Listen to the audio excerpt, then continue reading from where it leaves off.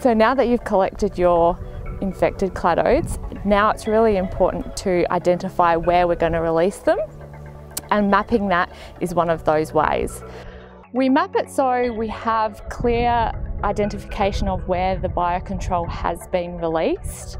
We want to make sure that we do have a good coverage of the biocontrol being released. So by identifying where it's being released, it also allows us to map those points and identify where it hasn't been released. So then we can either implement other integrated control methods, or we can simply just go back and identify those Hudson pear plants that don't have the biocontrol on it and release in those areas. So this data is really important to be handed in soon after these points have been GPSed or marked on a map, so that we can then record them and put all this data together and identify these spots as soon as the biocontrol has been released.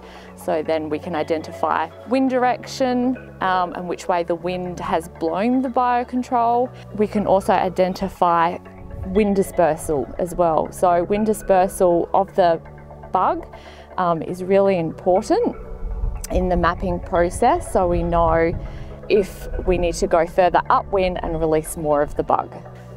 So if you can fill out your biocontrol release form as thoroughly as you can and get it back to the mass rearing facility as promptly as possible, that then can be fed into a data system which can then be further informative into the Hudson pear business plan, and then that business plan helps to guide other and further integrated control methods and measures.